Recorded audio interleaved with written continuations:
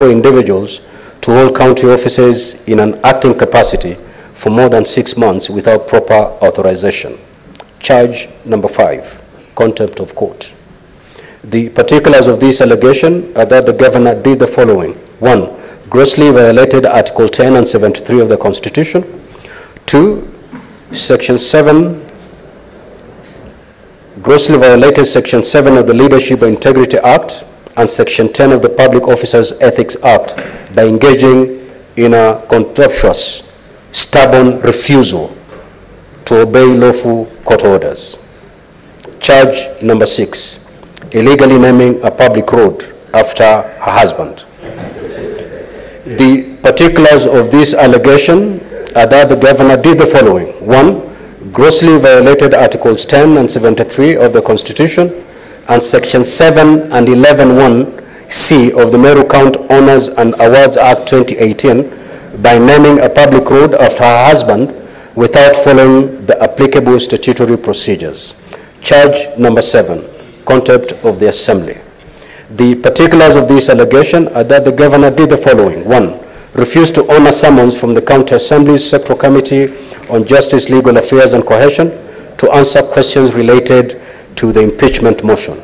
2, directed her Chief of Staff to send a contemptuous letter to the Assembly in response to the summons for her to appear before the Sectoral Committee.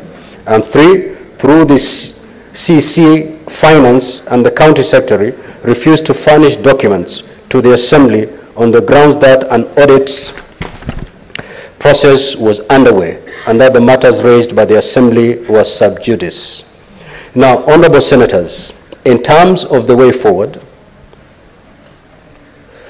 following the reading of the charges against the governor, Standing Order 81B of the Senate Standing Orders, as read together with Section 33, subsection 3B of the County Governments Act, gives the Senate 2 options on how to proceed with the matter.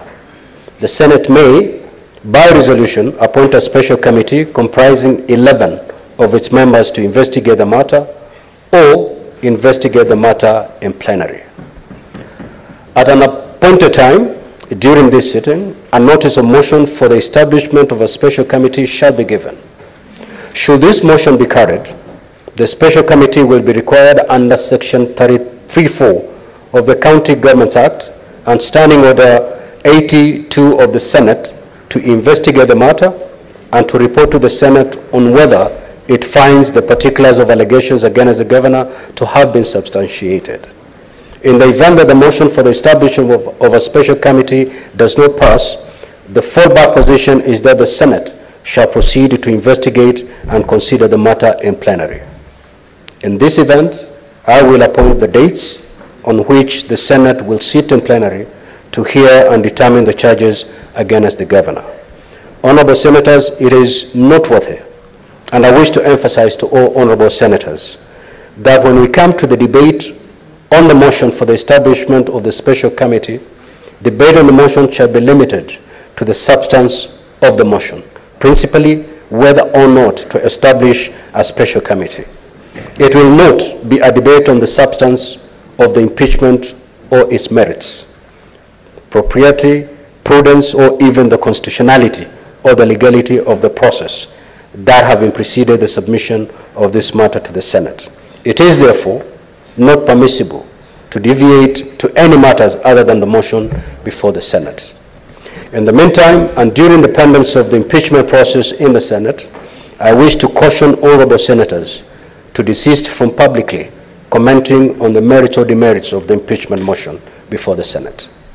Doing so will amount to anticipation of debate, which is an infringement of Standing Order 99.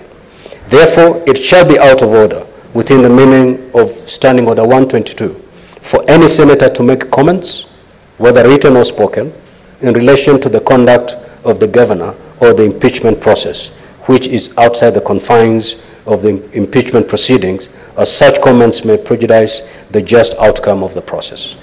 Now, honorable senators, this is the 3rd impeachment hearing in the 13th Parliament, and the second one involving the governor in question. In undertaking this mandate, the Senate will be sitting as a quasi-judicial body, and will conduct investigations into the alleged infractions of the Constitution and the law, and thereafter make its determination on the matter. As such, it is a reminder that the impeachment hearing is not just a procedural formality, but a fundamental process that plays a crucial role in upholding the principles of democracy and good governance. This hearing is one of the most crucial oversight tools and singular roles of the Senate.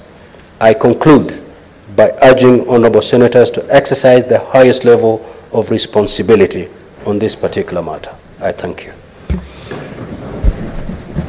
Next order.